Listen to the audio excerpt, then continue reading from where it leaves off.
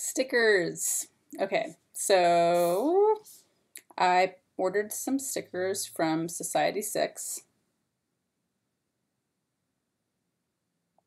I always get my hands mixed up with this, and I wanted to tell you about how they turned out.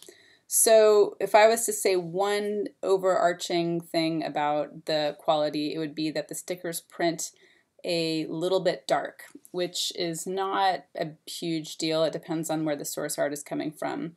For my own art in particular, for the most part, it's okay, but I think on a couple items like this one, for instance, I don't know how well you're going to be able to see this, but like this one, I would say that the original artwork is just a tiny bit lighter, and so that it looks a tiny bit more saturated, and that may be because of the sticker material itself. The other thing I would say is that the quality seems good, and they have an option to do die cutting, which is die cutting means, do you see how that shape is cut out around the object? That is done automatically, which is a very sophisticated feature given that you don't have to create it yourself as the artist. They just take the art and are able to derive the shape around it if you are uploading a PNG, for instance. Because it's digital printing, I would say that if you look super close at it, you can still sometimes see the points that create the artwork. So on this one, for instance, this is a bigger one.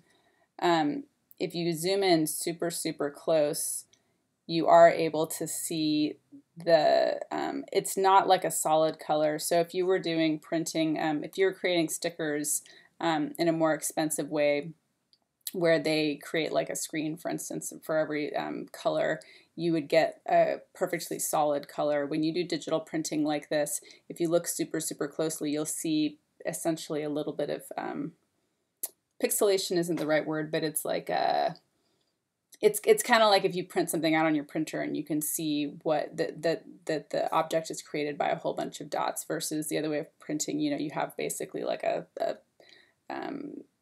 screen, almost kind of like screen printing, but I know there's words to describe this that are more correct that are escaping me right now. But the bottom line is that the quality is pretty good. But if you look super close at the art, you're going to see that, which is not a huge deal.